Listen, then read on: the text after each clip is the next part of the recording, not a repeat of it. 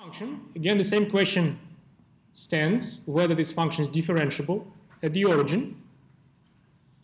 Again, it's a continuous function, so we cannot use this tool from my main set of slides. Continuous, so using this, we can't say just it's discontinuous, that's why it's not differentiable.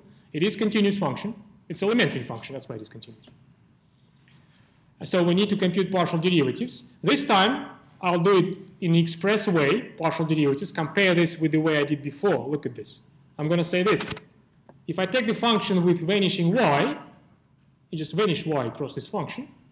That will be just x cubed and then cubic root, which is just x. And the derivative of this x function, which is a partial derivative with respect to the x, is 1. Oh, how about that? Easy way to argue partial derivative for the 0 point. Identical, similar argument for the second variable. If I vanish x now in my function, the function ends up just x. And so the partial derivative with respect to the y, which is the derivative of this function, is 1 again. So we know my partial derivatives. We have a candidate for the L matrix. It's a Jacobian matrix. It's a matrix 1, 1. So that's my candidate for the L matrix when I start testing the definition of differentiability.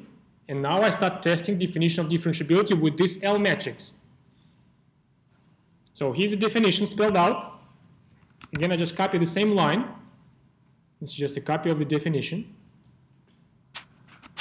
We have to test this limit. Again, x is a vector of components. Norm of x, it's this expression. Now I substitute. F of 0 is 0, so this term disappears.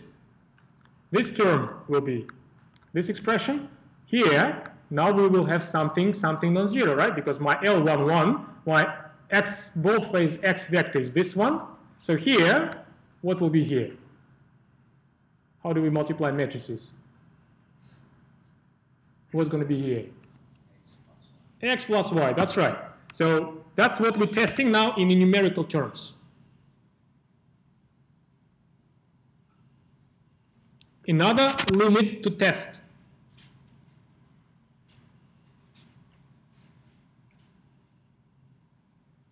See how many limits we need to test for direct verification of differentiability. The skills we were practicing last week, now they come handy. Well, for this one, again, horizontal and bisectorial approach will give two different values. It's something which I try every time before I even start thinking about the limit. Look at this. If I try horizontal approach, so again, I'll make this abbreviation. I call this function gxy, just to make my exposition shorter, to avoid copy this all the time. So I try horizontal approach, and this time I even skip this sequence 1 on n. I just say it like that. Gx0. That's a horizontal approach. We vanished y. X goes to 0 numerically. We test this. That's how the function becomes looking. My g function, if I take y0 across it. And what happens? Well, it happens that we have constant 0 in numerator, right? That's why this value is 0. Horizontal approach delivers 0 value. What about bisectorial approach?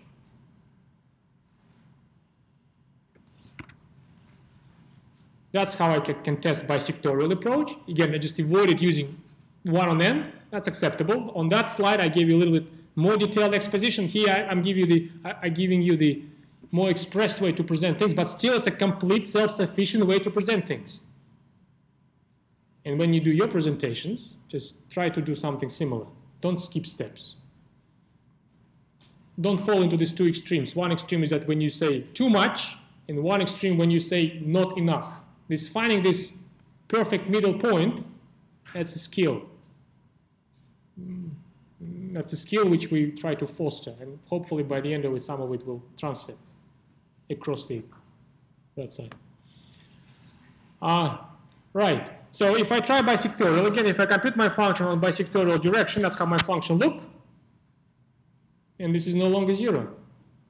It's some number, some strange number, but it's not 0.